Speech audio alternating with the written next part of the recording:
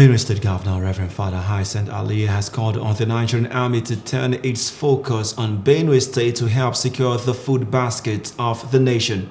The governor made the call today, Tuesday, October 31, 2023, during a courtesy call of the Chief of Army Staff, Lieutenant General Taoreed Lagbaja, in his office at the Army Headquarters, Abuja. He said the once very peaceful state is at the moment besieged by criminals ranging from murderous armed headers, bandits, and local gangsters.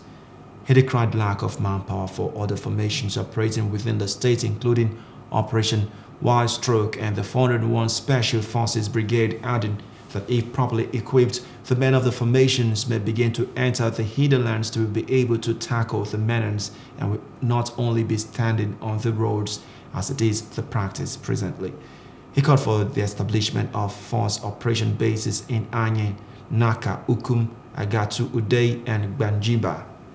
In his response, the COAS stated that as one who has served in the state for 9 years, he has a good understanding of the security situation of the state. He promised that the Nigerian Army will turn its attention to Benue, especially now that the dry season is about setting in, which is the time that the state usually witnesses a lot of crisis. Hello, hope you enjoyed the news. Please do subscribe to our YouTube channel and don't forget to hit the notification button so you get notified about fresh news updates.